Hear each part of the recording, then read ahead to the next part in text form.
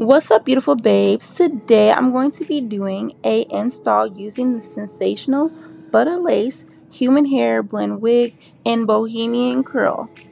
The length is 28 inch and the color is 1B. Right out the pack, I love this hair. It was so beautiful, had such a beautiful curl. And it was only $48. You cannot beat that. Starting off, tinting the lace with Even Lace Tint. And then I'm going in with the Ruby Kisses foundation and just applying that on the lace. Hot combing. Then I continue to spray the perimeter of my head with the Even Lace adhesive spray. You want to make sure that's all tacky, and once it's all tacky, you want to go ahead and apply the lace. Off camera, I did make sure that everything was fitting correctly, because you want the lace to fit ear to ear. So you want to measure and make sure that you're going to have the right amount of space to tack everything down. So I'm just going to be trimming off the sides where obviously the lace is going over my ear so that I can fit properly.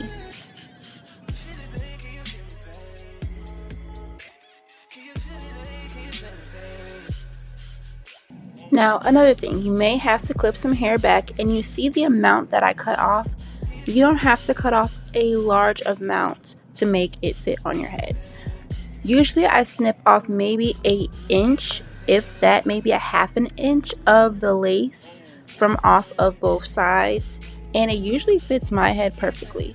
Now, I know it's going to be depending upon head shape and everything, head size, but typically you don't have to cut off that much from the ear tab if you're applying your lace on a frontal. If you're doing a closure, it'll be a different story. You won't have to worry about ear tabs, but it's going to be cut a totally different way. Just saying that for those who are beginners and have no, knowledge on hair, lace, or wigs.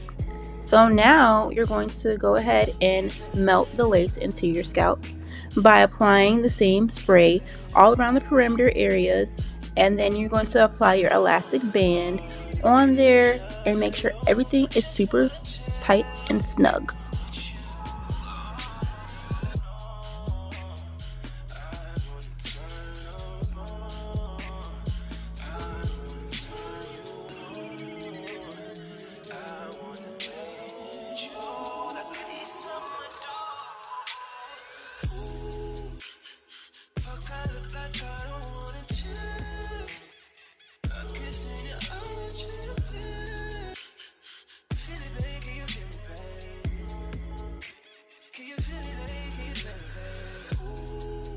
So while your lace is melting down, you're gonna go ahead and either, if it was straight hair, you would be curling or straightening the hair. In this case, since we have curly hair, we're just gonna go ahead and define those curls with some gel. I wanted to do this because I wanted a more wet look. I wanted the curls to look more defined. I wanted it to look more of like a water wave, beachy type texture, and get rid of some of that frizziness and the poofiness that I was getting from the hair being, hot combed and manipulated and touched. Synthetic hair, from manipulating and touching it, it will start to get poofy. So I thought if I use gel, it would be a great idea because it would make everything kind of like look more laid down and less poofy and dramatic, because I was not going for a big hair look.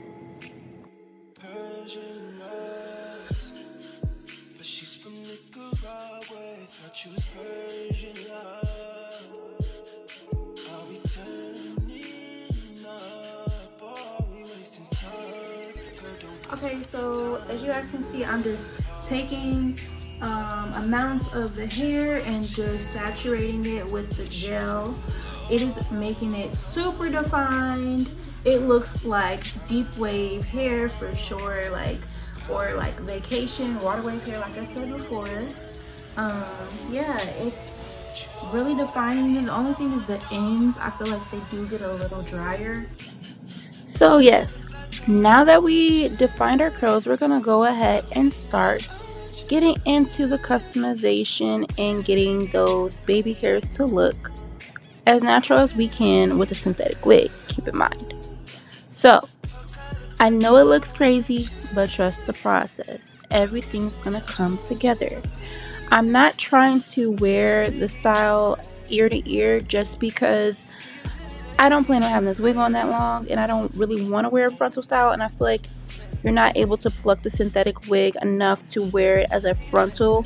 I feel like frontals, you should be able to, like, if you're gonna pick it up, put it in a bun, you should not be able to see nothing but scalp, if that makes sense. Like, I couldn't pluck it enough because it wasn't enough side range for me to pluck it to get it to where I wanted to wear it as a frontal. So I wasn't about to just walk around like that. So I wore it as a closure. So as you see, I'm just going ahead and cutting those baby hairs, curling them, and I'm going to be styling this as if I was wearing a frontal and not a closure wig.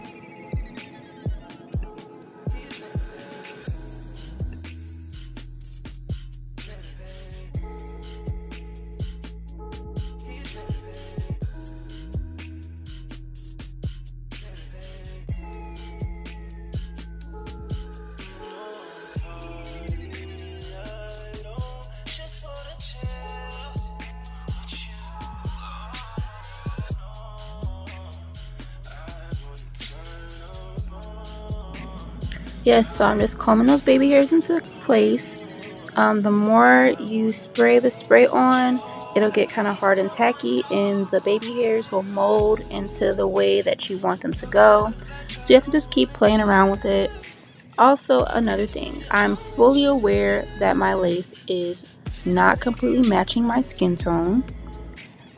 Since it's a synthetic wig, it's going to be a little harder to get that makeup into the actual lace so that it will match. So once I'm done styling my baby hairs, I'm going to go back through and I'm going to apply more makeup onto my lace, and I'm going to go ahead and make sure that the lace isn't seen, because like I said before, I'm going to be wearing my hair in a middle part down so it looks like a closure, so we don't have to worry about the fact that my sides look like that.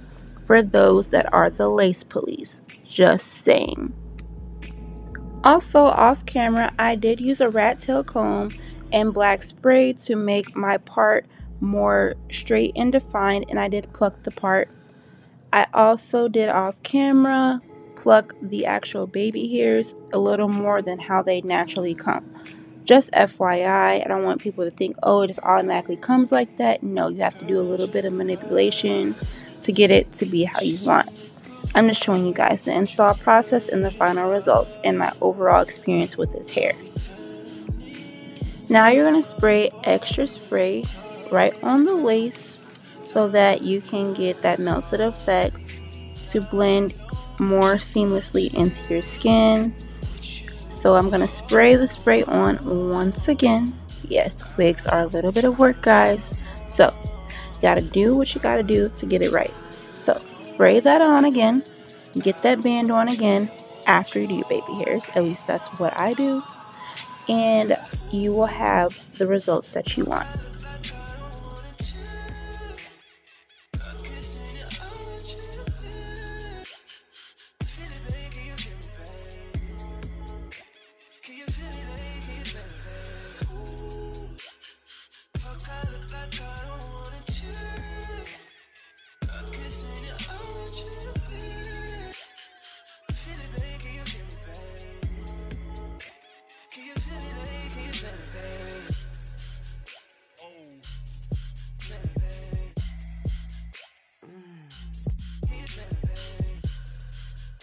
I don't know if I said this before, but when you have your band on, you're going to wait about 10 to 15 minutes each time in between. I just want to clarify that because I don't know if some people might think that, you know, just put the band on and then you just take it right off. No, you have to leave it on and you have to make sure that everything's pressed right into the skin. Now you're seeing me just hot comb everything, do the final touches on the hair. If anything's sticking up, just hot comb that down. So while you're doing the process, you might want to make sure you have your hot comb plugged in the whole entire time because you want to get it as flat as possible so that your install can look as realistic as possible.